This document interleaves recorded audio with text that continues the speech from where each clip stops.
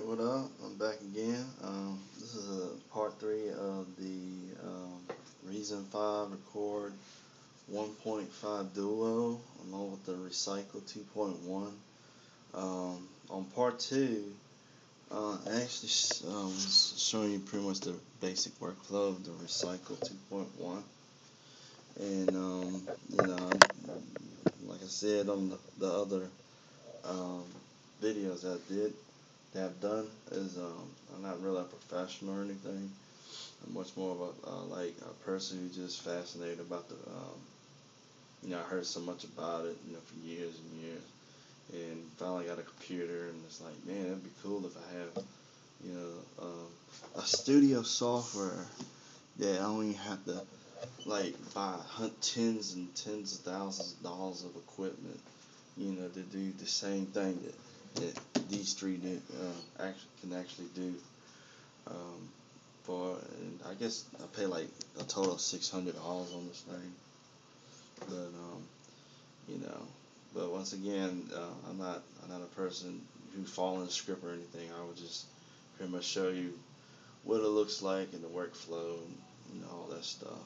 Basic workflow. But the first part, I pretty much explained about the system requirements of it,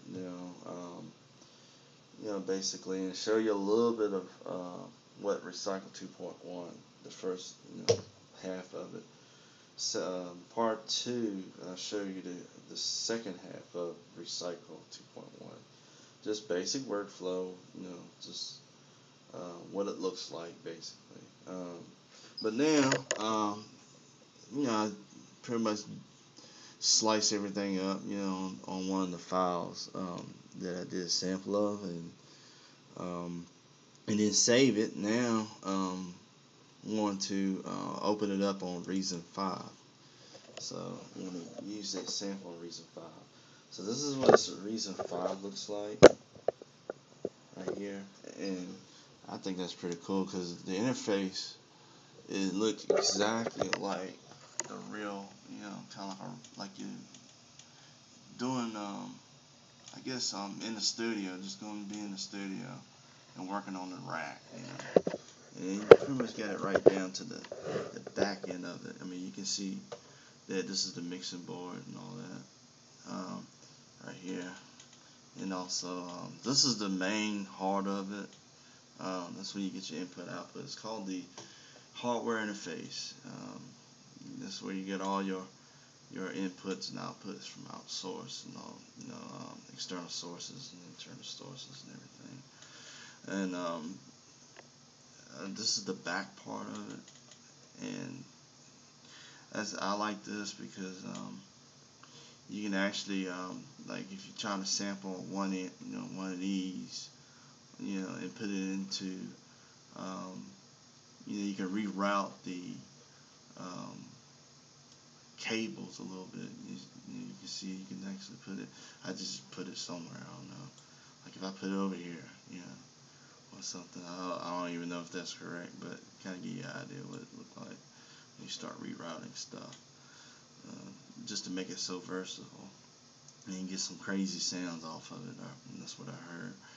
So that's what the back looked like.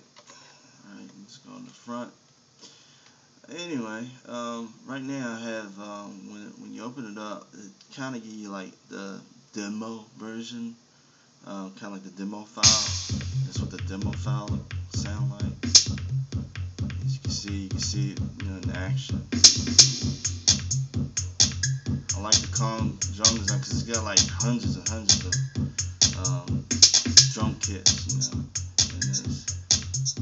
And they also have another drum machine called Redrum, I believe. I guess that's for the old school, for people who had Reason before. You can still mess with that a little bit. But anyway, what I'm going to show you is it's this thing called Dr. Octo Rex, and that's the one I just did the sample on the Recycle. Now I'm going to put it on this thing right here. So I'm going to make a new document. Let's go ahead and file a new. And just go ahead and close this demo.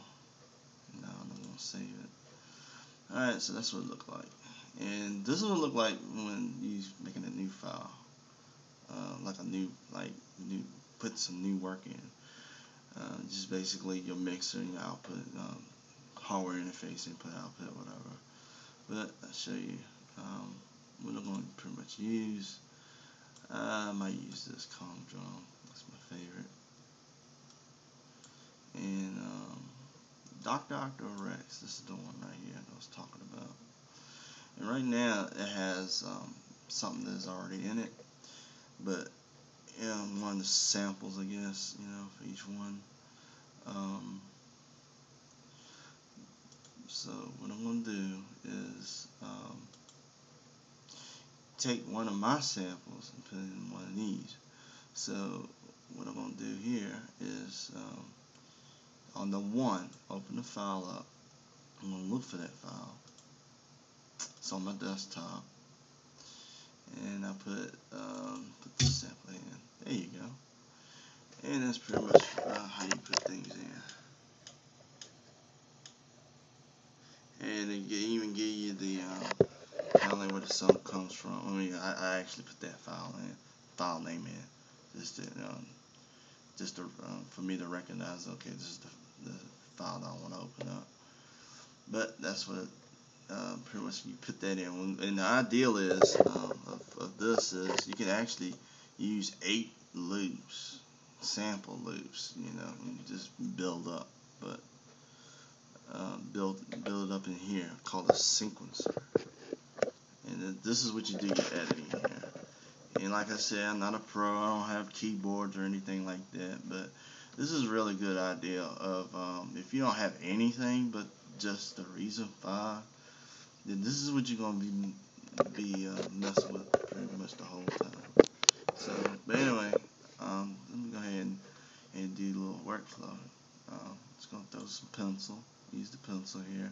Just draw a line, a bar right here. You're going to have to pretty much, in order to get any sound, you're going to have to, in edit, you're going to have to draw a bar, by using the pencil. And then when you double click this, it pulls it up. And on the side, this is where your key's at.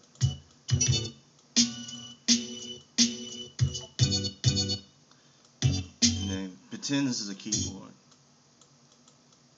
And that's pretty much the end of it. Yeah. And once you get it, whatever, I just want to draw some lines here. Get an idea of what it looked like, what it's supposed to be, when you start working on this thing. And go ahead and play it. Right now I have this thing on run. And what I did, by default I have run activated. And that means every time you play it, it will automatically play the loop. But I don't want it to play the loop. I just want to throw some keys on it, kind of like chop the beats up. So you have to take cut this off, the enable loop playback. And right now it's still running, so I'm just gonna stop. And as you can see, these are the bars right here. And those are the pieces, the slices of the samples that you just put in, that I just put in. And that's pretty much what it's going to do. That's pretty much what it does. So you kind of get the idea of how it does. And it takes a while to rearrange it, like you want it, but it's pretty much how it does. So anyway, I think on the part 4, I'll show you the rest of this stuff on the Reason 5, but briefly, and I'll see you next time.